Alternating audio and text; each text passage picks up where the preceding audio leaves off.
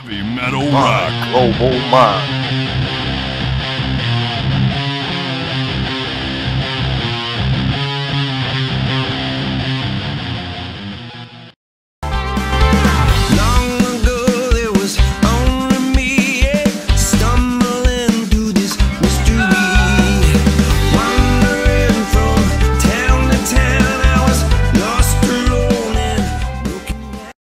Hello, everybody. I'm Robert Cavuto of My Global Mind, and today we're speaking with Kurt Neumann of the BoDeans for the latest album, For the Last Time, that's coming out on June 24th. Welcome, Kurt, and thank you so much for taking the time to speak with us today. I truly appreciate it. Hey, thanks for having me on your show. I'm glad to be here. I'm glad to talk about the new release. Yeah, it's what a great slice of Americana this album is. So congratulations to you on that. Thank you so much. I appreciate that. Yeah, really good. You know, any of the songs on this album could have made a great album title. What was it about that For the Last Time that made the cut to be the title? Well, it was such a provocative title for a record because we've been around a long time. We've put out a lot of records. So I love the song For the Last Time. A lot of people, in fact, it had been in the Netflix show where a lot of people around the world were looking for, they would email us like, where can I get this song? So a lot of people seem to like that song for one. But for two, I thought it was so provocative. Everyone's going to say, what do you mean for the last time? Is this the last time? And I like that in a title that at least people are talking about it. And my answer is who knows when it's the last time? I don't know, but we don't have anything planned to end anything right now, but you never know. So it made a good title. Oh, that's fantastic. That's a great answer.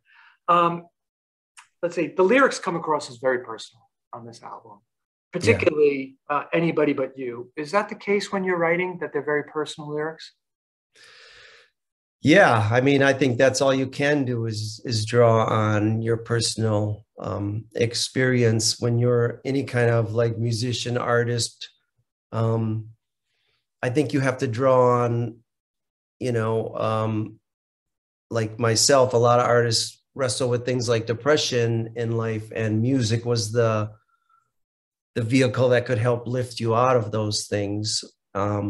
So you need to use those things, I think, in your art, your music, and same with happy and sad times. They're there for a reason, and they can be used as lessons for yourself, but for other people too. And we all identify with it. So to me, that's the point of songs and songwriting, is that we're singing about happy, sad, good, bad experiences, and we're singing together to heal or to celebrate those things that we've gone through or overcome, and it makes us feel better. And that's what the purpose of music, I think, is to help us heal and celebrate and go on. Yeah, I agree. That music got me through the pandemic. It was always there for me. I was enjoying it, and it kept me sane. Yeah, and my whole life. I mean, a lot of kids, their high school years can be really tough and dark, and kids tend to go through a really tough time in that 15 to 20 age there, where they're wrestling with all kinds of stuff. And music, for me and many people, was a big part of that. That they found some identity to hold on to, or some connection that helped them. And so music is pretty important in our culture, and that's why I do it. I just feel that connection to it. No, I agree. My favorite track was Come a Long Way. Where did you pull the inspiration for that song? My wife and I have been through a lot together. And anyone knows who has a family and kids, and the struggles of everyday life and what you get through. And some people have really big ones, and others have just the normal ones, which are hard enough. And I just kind of felt that I wanted to express that in this song, like that we've come a long way together. And it's really something to behold, something that's important. I think often in relationships, you can lose sight of that, and you start to doubt each other if you're not paying attention. And so I was just kind of drawing a reference to that, of the importance of that. We've gone through this, and that's an important thing, and we have this together. And you have that to go yet too. You know, you have your future of tomorrow and tomorrow. And so it was just kind of honoring that idea. Yeah, I think that's great. I related it to my daughter. She just graduated high school Yeah, this that too. Saturday, Right. and we've come a long way, to get her through grammar school and studying and all the sports and everything. And now she's going off and she's leaving us, and it's bittersweet. So It yes, sucks. I took it It to heart. sucks. I hate it. I hate my kids growing up. I was just like, how Me could you do too. this? Me too. I was like, where's the little girl I used to walk into like, first and second grade, and now she's going off. And so, yeah, It's it's a really challenge. hard, yeah. And so songs like that are singing to that idea. It goes so fast, but you've come Yeah. all this great distance together and you've been through so much life together. So that one hit me hard as I've been listening to it, through the weekend. So yeah. Um, just a little more time sounds like very simplistic advice that I would give even to my daughter. Things are going to work itself out. Was that the narrative of that song? Well, the biggest narrative for a little more time for me was it when I started just I stumbled onto that chorus of the song and it reminded me of Tom Petty so much that Mhm. a song he might have sang in the late 70s kind of era when he was putting out music and it had that kind of rock, but his type of melodies. And I literally started singing it like him when I was because it reminded me so much of that era. But yeah, like Tom's songs, they had this basic, simple message, this basic truth that we all could sing to and relate to. And so it is a simple thing and it is a good approach to life. Sometimes wherever you are now, that is absolutely going to change. Whether you're in a good place or a bad place, the one thing you can count on is that will change with a little more time. So you always have to remember that. No, that's great advice, and I always say it and I remember it. You spoke about Tom Petty, and the press release talked that "I'm a Mess" was a tribute in part to Tom Petty, but I thought musically the second track, "You Got to Get Crazy," had a Yeah. real strong Petty vibe.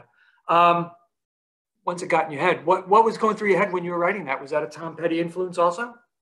Well, I'm sure Tom Petty has influenced a lot of my music. I just grew up listening to him for so many years that it's got to be there in the music. There's no way for me to avoid it.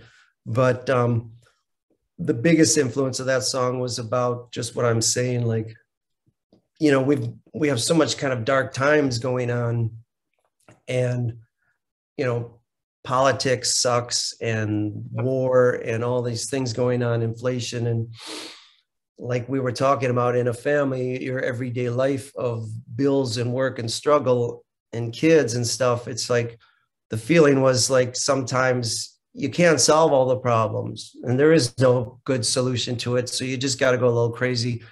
Our philosophy was, in my family was just like, you go and do something fun sometimes because there's just no way to solve the problem. So the idea in that song was just that, like, sometimes you got to go crazy.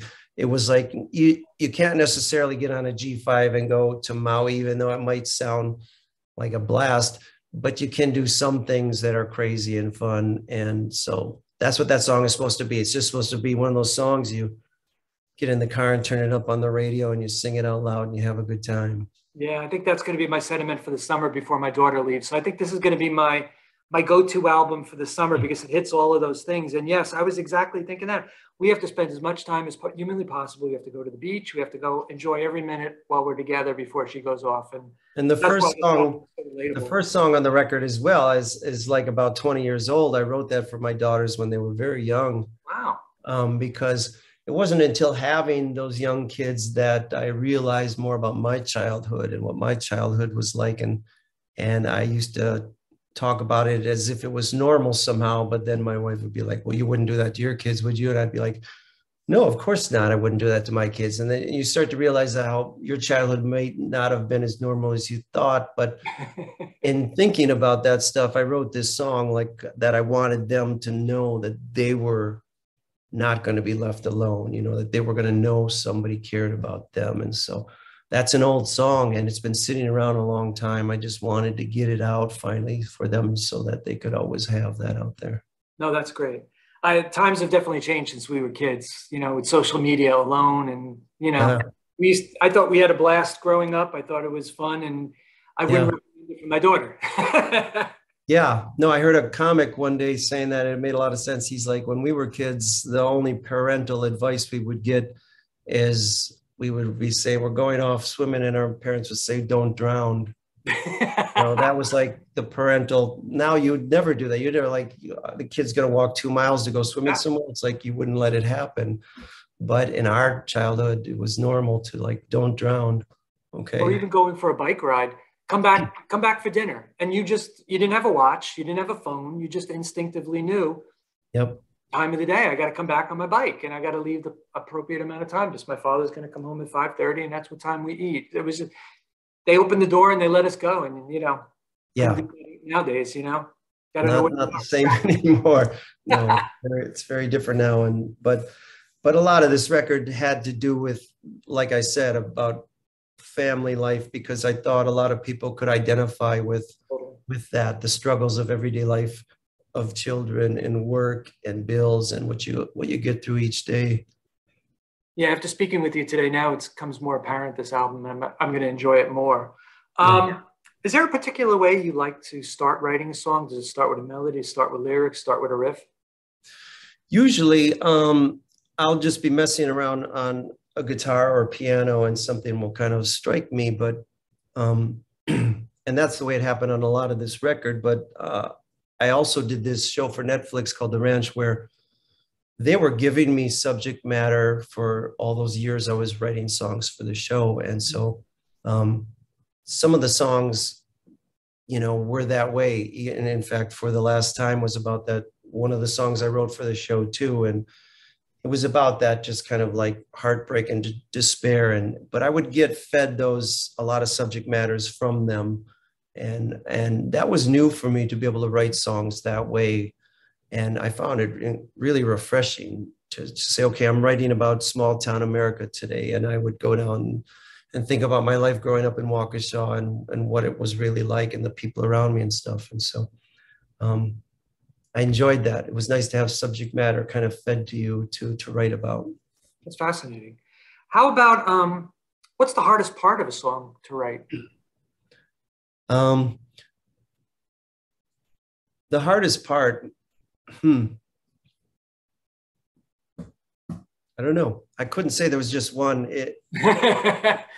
Well, for me, I have a process. I when I've come across an idea, I then try to make it into a song, which requires you to, get to a certain baseline where things flow right, and it's complete. And so that has to work before you can do anything for me. Yeah.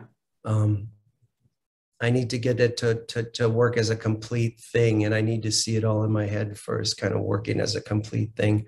Wow. Before And you then you go, I'm just talking about like arrangement and tempo and key and stuff like that it all works together.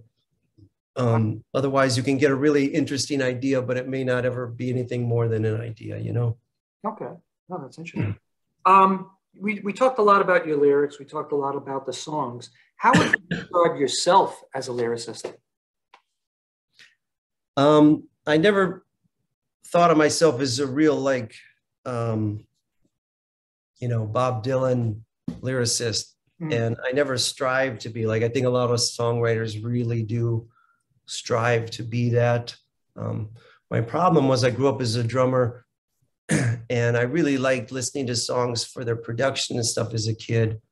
And I was listening to that first before I was listening to the words. So I'm one of those kids who sang the wrong words to songs all the time because I didn't listen as closely as other kids probably did. And so for me, the song has to have a basic general positive feeling to it, in some way. Even when it's a sad song, it has to make you feel good somehow. And I try to achieve that lyrically and musically, and that it all works together. But I don't try to be like what an amazing lyricist this guy was. Oh my God, I want it all to work together. And that's all I really care about, is that it's working together. And I've always concentrated on simplicity in songwriting. And I think the most universal songs are simple and easy to sing and fun to sing. And so I like songs that work that way. No, that's great. Great response. You talked about, you composing these songs in your head. Do you have a lot of songs going on in your head all the time and it's hard to get out? Yeah, no, I put songs down, ideas down on the phone and stuff like all the time, but I rarely even ever get to them. So there's probably 1,000 ideas sitting there that I've never gotten to. But yeah, they've always come really quickly to me somehow, and it's just a matter of if something lasts long enough or I'm in a place long enough where I can really flush it out or not. Yeah, well, that's tough. You've lived a fascinating career. You had that hit, Closer to Free. Yeah. And you could have ridden that for decades, but instead you chose a different avenue, continue creating, writing new music. Tell me about that approach of never giving up. Well, it's just kind of it's what happens in my, I write songs and you want to get them out to people. So in the most basic way, I guess that's what's going on is the songs are still there. They're still coming out. I still enjoy the process of doing it. So I'm doing it kind of for me, I guess, in that regard. But when the songs do get out there, people tend to tell you these incredible stories, how it helped them somehow in their life. I've had many people talk to me about getting through cancer or diseases or really difficult times or the loss of a child or just terrible things that they say your music helped me. And so that's another reason I like to keep doing it, because it's kind of the best paycheck you're going to get out of your music, even though it would be great to be, super wealthy. The most fulfilling thing is when you hear a story like that your music actually served a purpose somewhere out there that was bigger than $1, And so that's part of the fuel too. I figure this music is coming through me for a reason, and it's important for me to kind of just keep doing it, and I enjoy it. No, that's great. Great sentiment. Any song come to you as a gift? I mean, they're always swirling in your head, it sounds like, but is there anything that's just like the lyrics or just came right to you like a bolt of lightning? Yeah, many songs, have come to me. When I wrote the song Good Things, even, it was just there. And many songs are like that. Yeah. I heard once somebody describe, was it, can't remember which artist it was now. It was the artist that did the Statue of David, and they were asking him how he does his, does he envision them? Does he draw them out or whatever? And he goes, when I get a block of marble, I see it already there. It's just a matter of chiseling away the excess. And I think for songwriters, sometimes, at least for me, that's the way it feels too. The song seems to be there. I'm just kind of pushing stuff aside a little bit to get a clearer view of it. And that's the best way I can kind of describe it. Cool. I think you're finishing up a tour now. What's the future touring plans hold for you?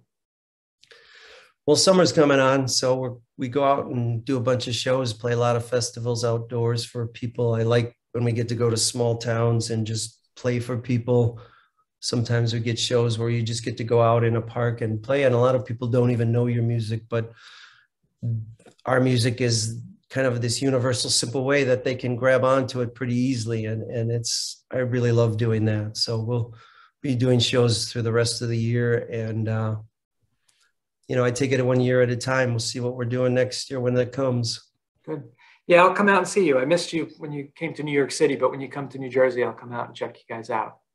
Yeah, you should. It's a lot of fun. The show is, we do a lot of the old classic stuff, and then we do some of the new stuff, and we try to find a good balance. But at the end of the show, people seem to feel pretty good. And that's my goal, is that we all walk out of the room feeling something positive, feel good about life. Great. Well, I just want to thank you for your time. It was a really fascinating interview and very insightful. So thank you, and I appreciate it. And I'll hope to see you soon. Thank you so much. I appreciate it. Getting the word out about the new music and everything, that helps us a lot. So I appreciate your time as well. My pleasure. But have a good day. You too. Bye-bye. Bye. Heavy metal rock. Global mind.